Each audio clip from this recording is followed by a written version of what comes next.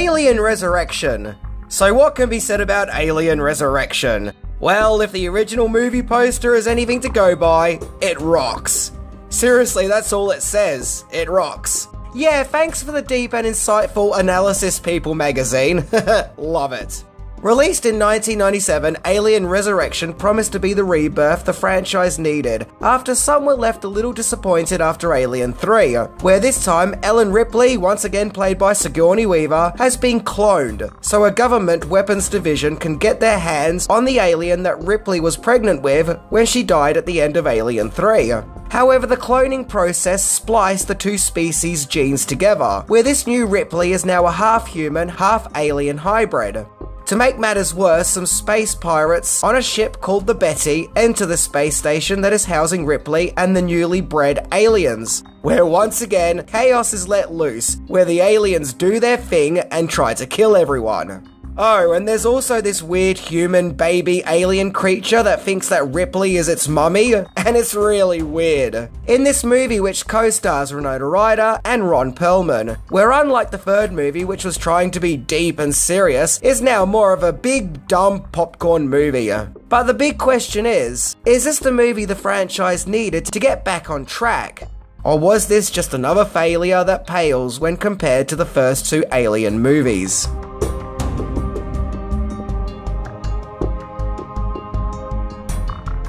If this organisation wanted an alien creature so bad, wouldn't it have just been easier, less time, and cost effective to just go to one of the planets that we had previously been to and just get one? I mean, surely there must be records of the battle that took place in Aliens, right? Just go there and get one. But hey, I suppose if they did that, then we wouldn't have an Alien Resurrection, the movie that quite literally resurrected the series. So, 10 things, let's check it out and keep seatbelts fastened at all times.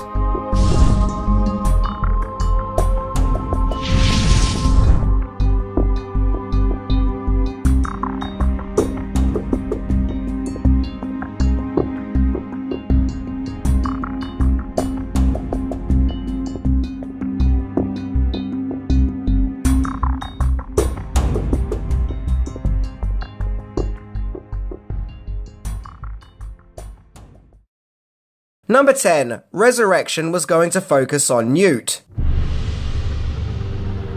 So it would have seemed that by the end of Alien 3, the series was now wrapped up, with the character of Ellen Ripley sacrificing herself into a fiery pit. However, that wasn't the case. 20th Century Fox were nowhere near ready to let go of the franchise yet. Despite the fact that, according to Wikipedia, David Giller and Walter Hill, whom had been producers on the franchise ever since the first Alien movie, and were a huge driving force for the series' continuation, weren't too keen on making Alien Resurrection, feeling that it may kill off the franchise, but they were still on board to produce anyway.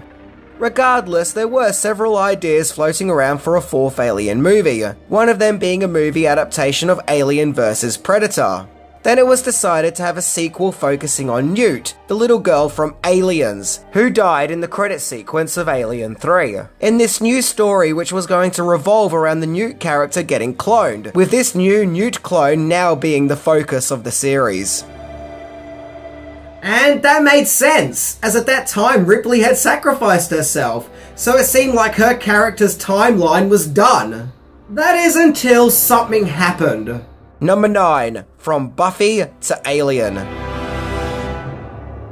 When it came to rejuvenating the Alien franchise with the fourth movie, 20th Century Fox turned to Joss Whedon, who at the time was increasingly reaching heights of success thanks to co-writing Toy Story, but for also creating the very successful and popular Buffy the Vampire Slayer TV series, which was also made for 20th Century Fox. Whedon originally wrote a script that was based on the idea of Newt being brought back thanks to cloning, but 20th Century Fox then got cold feet, and at this point wanted to bring back the character of Ellen Ripley, as they felt that she was the main driving force behind the Alien franchise. So Whedon then had to make drastic changes to the script to make Ripley the character who was brought back to life thanks to cloning, and thus the main character of the movie.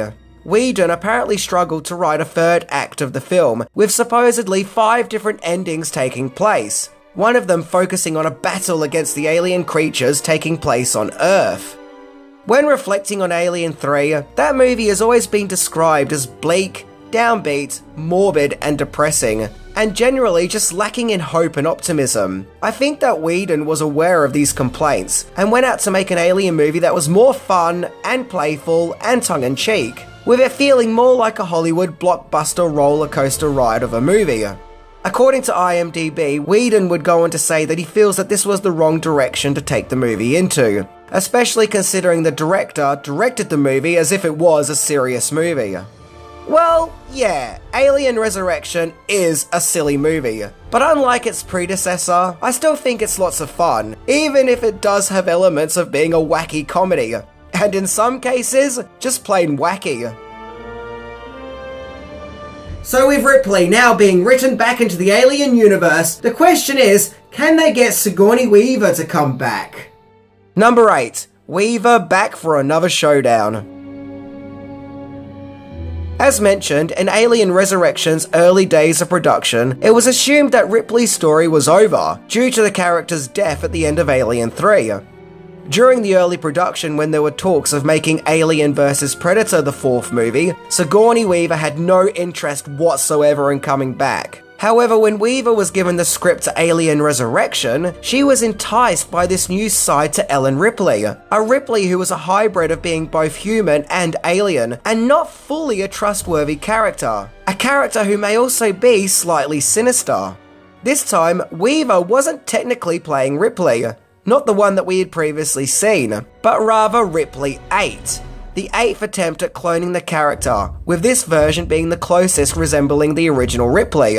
However, there were supposedly other motivations that caused Weaver to return. She supposedly said that she came back because they delivered a dump truck full of money at her house. Weaver was paid $11 million for returning as Ripley for the 4th time, as well as having more creative control, making her a co-producer on the movie. Weaver, at that time, also felt that Resurrection returned the traditional alien spirit that the first 2 movies had created. Now, upon doing reading into Resurrection's backstory and history, there does seem to be this attitude at the time, this attitude in the production of, we need to redeem ourselves of Alien 3, and to try and get back the glory of Alien and Aliens. Number 7. Original Director. So the production needed to find a director who was able to bring the Alien rebirth onto the big screen. The first initial choice was Scottish director Danny Boyle, who at the time had just directed Trainspotting, and he did have discussions, but he basically just wasn't interested. Then New Zealand director Peter Jackson was approached, who at the time was making waves thanks to Heavenly Creatures and The Frighteners. But like Boyle, he too wasn't interested in directing an Alien movie. Finally, French director Jean-Pierre Jeunet was approached, as in 1995 he had co-written and co-directed the science fiction fantasy The City of Lost Children, and at the time had just written the script for his movie Amelie. And so 20th Century Fox thought that maybe he was the right director for Alien Resurrection. And sadly, just as with Boyle and Jackson before him, he too wasn't really interested, as he felt that the series was finished, done and dusted, all wrapped up. However, the $70 million budget that was given convinced him otherwise, so he came on board as Alien Resurrection's director. And say what you want to say about Alien Resurrection. At least, unlike Alien 3, visually it does look like an Alien movie. This looks like the world that we had seen in the first 2 films, unlike 3, which looked like some weird art house movie full of brownish, orangey colours. Number 6. Filming. Alien Resurrection was the first Alien movie not to be filmed in England, supposedly because Sigourney Weaver didn't want to travel at the time. Hey, at this stage, the series needed Weaver more than Weaver needed the series, so if that's what she wants, I guess they're gonna have to honour that. The shoot took place at Fox Studios in Los Angeles, and lasted from October 1996 to February 1997. The production had trouble finding studio space at the time of filming, thanks to Starship Troopers, The Lost World Jurassic Park, and Titanic also being filmed at the studios at the same time. Wow, Fox's LA studios must have been crazy at that time. Despite the fact that a great deal of the movie is seeing characters running up and down space corridors, only 2 corridor sets were built. Also at the time of filming, director Jean-Pierre Jeunet barely spoke any English and needed a translator on set in order to give his directions to the cast and crew. One scene that was quite tricky to shoot was the underwater scene, where the ragtag group of survivors tried to swim away from the aliens. The scene was filmed in a tank, which apparently took about a week to fill up, and filming the scene would take a further 3 weeks. It was also felt that the water looked a little too transparent, so milk was added in order to make it look more realistic and cloudy. Ugh. The scene was actually quite difficult for Winona Ryder to film, as she had a terrible phobia of being underwater after a near-drowning experience when she was 12, and she really wanted a stunt double to be used in her place, but her requests were rejected. And supposedly Ron Perlman nearly died while filming that scene, as he banged his head on a ceiling sprinkler when he was trying to emerge out of the water, and it knocked him out, but thankfully he was rescued by members of the crew. Number 5. Recycled prop. There are some new faces who appear in the movie, expanding on the list of unique and interesting characters in the Alien universe. These include Winona Ryder as Cole, who at first seems to be a member of a pirate crew, but is in fact an android who is out to destroy Ripley 8.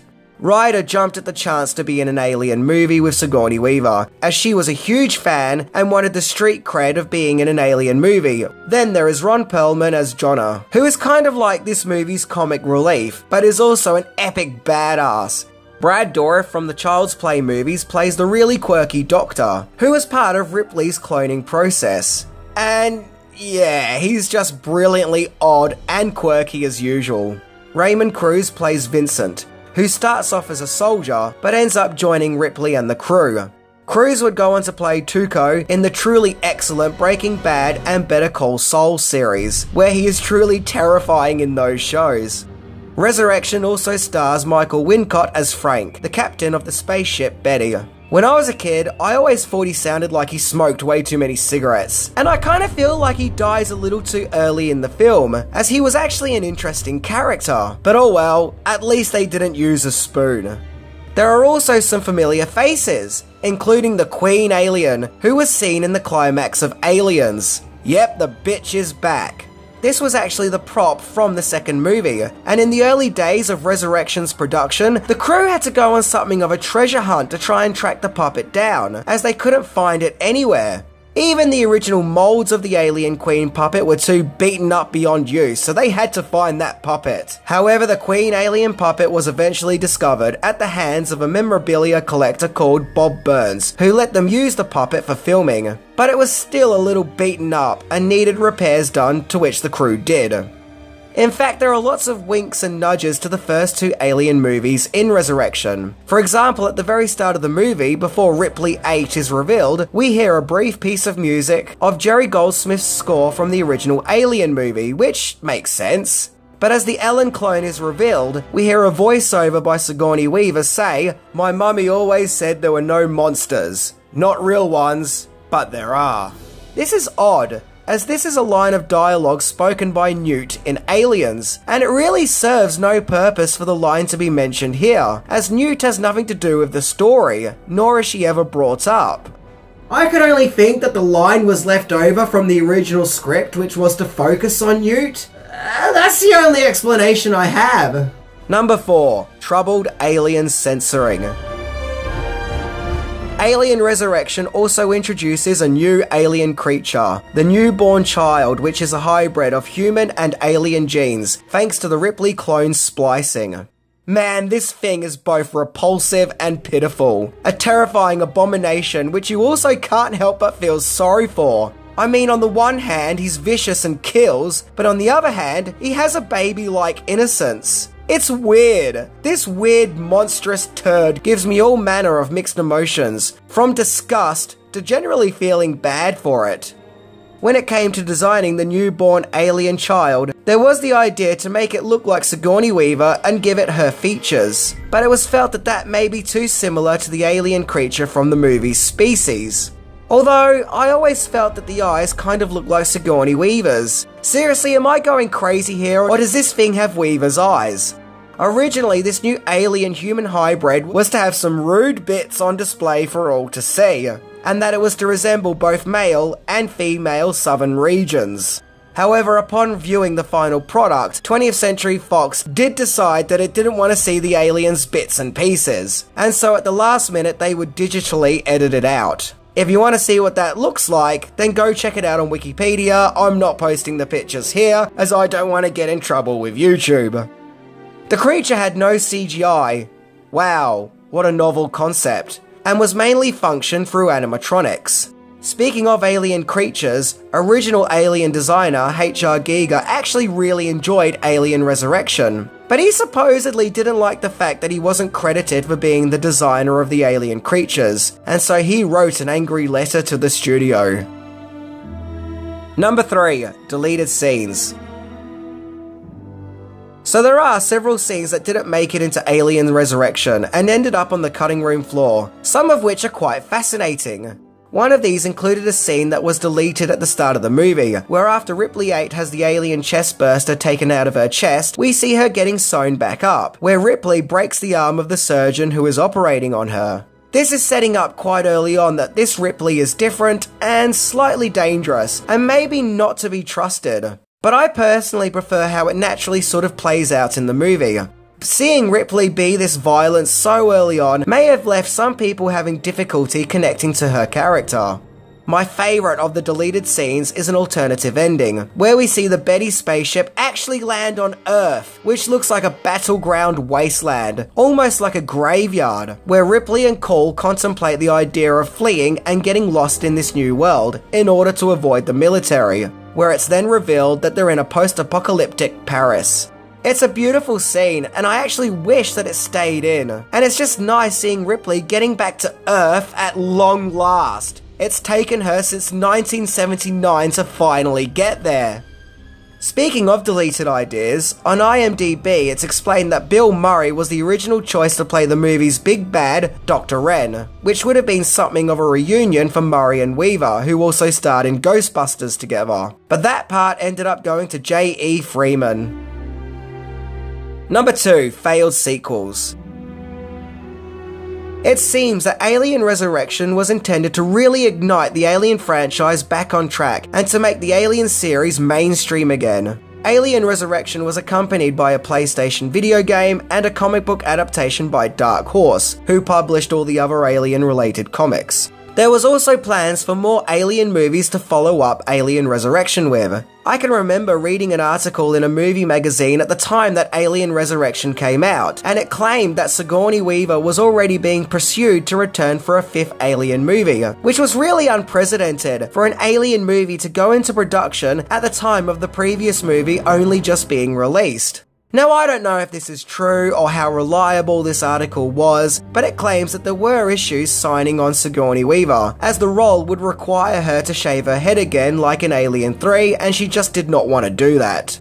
According to Wikipedia, Joss Whedon had written an Alien 5 script, which was to be a direct sequel to Resurrection, and was to solely take place on Earth this time round. And that Weaver didn't return as she did not like this script, and felt that the movie shouldn't be taking place on Earth, but rather the same creepy planet that we saw in the first Alien movie. Then Aliens director James Cameron himself started to get to work on a 5th Alien movie, and was in the stages of developing a story for this 5th adventure. However, Cameron then heard that 20th Century Fox was planning an Alien vs Predator movie, and this made Cameron immediately abandon his idea and not to look back. He felt that an Alien vs Predator movie would be disastrous, likening it to Frankenstein meets the Wolfman, in that it's like the studio taking their franchises that they own and playing them off against each other, which he felt would invalidate the franchise. So despite both Joss Whedon and James Cameron creating their own potential 5th Alien movies, Alien would eventually return 7 years later for Alien vs Predator. So the question is, was it worth it? Well, that's the story for another episode. Number 1. Resurrecting aliens. Well, at least trying to. The Alien franchise may have seemed like it ran its course, but was brought back to life in November 1997 with the release of Alien Resurrection. Finally, fans could go on one last adventure with Ripley, despite her dying at the end of the previous movie. Resurrection would go on to make over $161 million on a $70 million budget. It was the least successful Alien movie in North America, but like Alien 3, had greater success overseas. The movie was opened up at the number 2 spot in the box office, beaten by something even more horrific and terrifying, that being, of course, Flubber. The reviews at the time for Resurrection were actually quite positive. A lot of critics felt that the movie was a huge improvement over Alien 3, and claimed that although Resurrection felt silly and didn't have the stakes or emotional heart of the first 2 movies, it was still lots of fun, with it being observed as more of a B-movie. The Radio Times called it very graphic and bloody, and I'll go along with that. This is definitely the most gruesome entry in the series. Definitely the most icky, and the weirdest for that matter. In later years though, I feel like Alien Resurrection slipped into being alongside Alien 3, as being 2 movies in the franchise that aren't very good and don't live up to their predecessors. In fact, to me, the Alien franchise comes in 2s. There are the first 2 movies, which are masterpieces, the second 2 which were misguided and couldn't live up to their former glories, then the Versus Predator entries, which were wasted opportunities, and then the Ridley Scott prequels. Whatever they were supposed to be. I think Alien 3 and Resurrection are kind of like a yin and yang of each other, where one suffered, the other improved, which then causes problems in other areas which the other movie does do better in, and vice versa. Alien 3 is a doom and gloom, depressing movie, and Resurrection feels like an antidote counteraction to that, where it's trying to be fun, and maybe goes a little too overboard with how silly it is. So whereas Alien 3 is so miserable and gloomy, you can still take the drama seriously. Resurrection is by far more fun, with a more enjoyable carefree vibe, but it's hard to take seriously and borderlines almost being comical. Look, all said and done, I don't think Alien Resurrection is a masterpiece, or remotely lives up to the first 2 movies, but I still find it to be lots of fun, and more watchable than the 3rd movie.